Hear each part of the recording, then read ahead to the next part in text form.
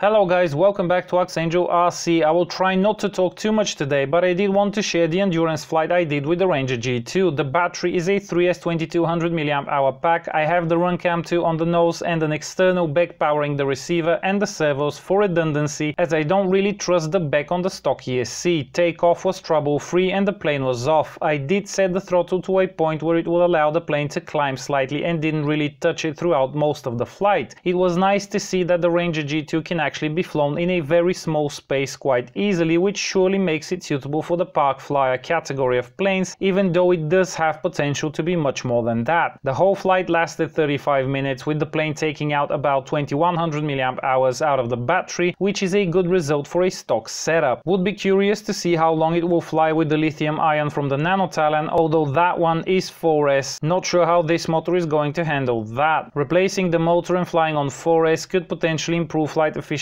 quite a bit more, so I will have to try that. Now I am leaving you with the rest of this flight. I hope you enjoy it. In case anybody is interested, all relevant links are in the description below. Happy flying, and until next time.